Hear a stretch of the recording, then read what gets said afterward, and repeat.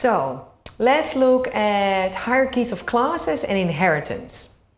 So if we look at classes, we can sometimes generalize and see that some classes have shared characteristics that we can use to combine them together and generalize a superclass.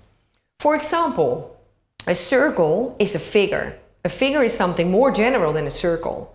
A rectangle is also a figure. And all figures have colors.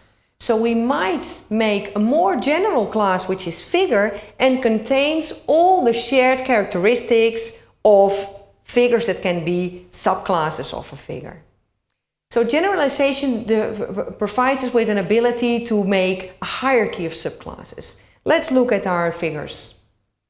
So we can say that we have a superclass figure that you see here in yellow, and subclasses of figure are specific concrete figures that we can think of. Rectangles, circles, squares and ovals. So you can see that we have abstracted away from specific things of figures, and the subclasses are more concrete figures. Think of abstraction as something that you cannot draw. Try to draw a figure and not go into a concrete shape that is rectangle, circle, square or oval. This is abstraction. We can do this for any type of object. For example, vehicles.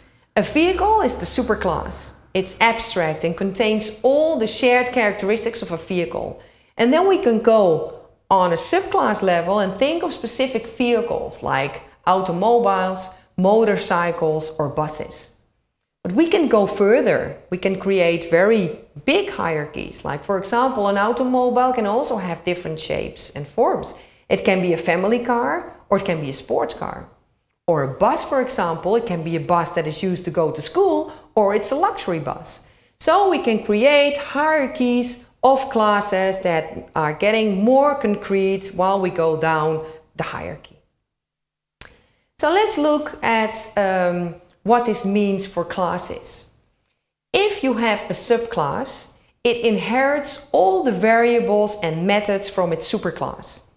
So that means that a subclass has all the variables and methods from the superclass, and it can add its own for the specific and concrete characteristics that it has. The word inheritance comes from inheritance that people have. Like for example, we can inherit the eye color or the hair color from our parents.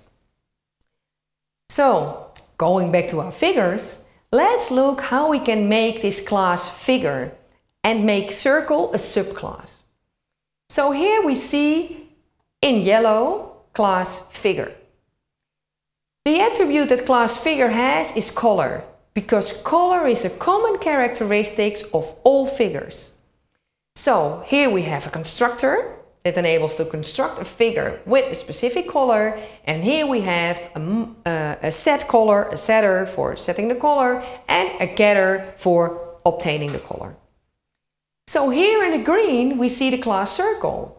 Now the class circle is a subclass of the superclass figure. So it doesn't need to define the attribute color because it inherits it from its superclass figure. So it only defines a characteristic that is specific to circles, namely having a radius. So it defines an attribute radius. Here we have the constructor that now sets the color and the radius. See that the class circle can just use the attribute color because it inherits it from its superclass figure. Here we have the setter for the radius and the getter for the radius. In this class we don't have to make setters and getters for color because we inherit them from the superclass.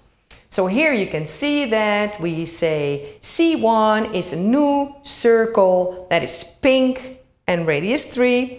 And we can just freely call get color and set color on C1 because we get these methods from figure. So as another example, rectangles. So we keep the same class figure with the color and we say rectangle is a subclass of figure. So now we need to define attributes that are specific to a rectangle. Well, rectangles don't have radius. Rectangles have a height and a width, such that we can define the rectangle. So we make a constructor with 3 parameters, C for the color, H for the height and W for the width, and we set them here. Again, as I said before, color here we can just freely use because we inherit this from our superclass figure. And here we have set height, set width and get height. So the setters and the getters for the variables that we have introduced. And again, set and get for color, we don't have to redefine because we inherit from the superclass figure. So in the next part, we'll look a little bit about design principles for object-oriented programming.